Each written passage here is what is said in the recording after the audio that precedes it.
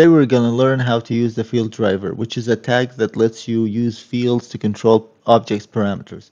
So if I want to control the inner radius of this tube, I'll right click on the inner radius, go to field driver and click add. This will create a field driver tag. Let's select the tag. We have to choose a minimum and a maximum. So for the minimum, let's choose 10. For the maximum, let's keep it at like 80. Now, in the Fields tab, let's add a field. Let's click our linear field to create a linear field and move it to the right. When the field is not encompassing the object, the value we chose would be at its minimum, so 50.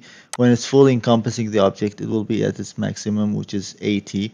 Now you can add other properties to control. Select the object and let's choose, for example, rotation segments.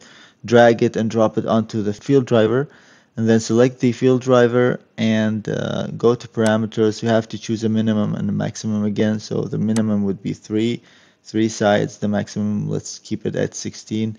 Now, if we select the linear field again and move the field through the object, the sides will increase, the rotation side segments will increase, and the inner radius will increase as well.